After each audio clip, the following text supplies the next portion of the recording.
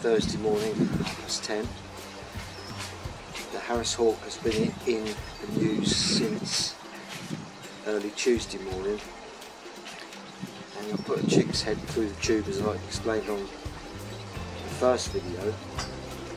The Harris Hawk, Woody, has eaten the head, and then I put another one in the next day and he ate that pretty quick. So today, Thursday, I know he's hungry enough now, so I'm going in there and I'm going to video the reaction, put the camera right out of the way but use a zoom. So although it seems like I've got the camera with me, it'll be outside. I may have to just forget the filming because it might get a bit too busy. I don't know what's going to happen, it's all new to me, so I'm just documenting this the way it's going. I've got a whole chick, and I'll go in there now and pick up Woody with the chick in my hand and see what happens. Hopefully he will eat. If he doesn't, I'm going to put him down and get out. The dog will be in.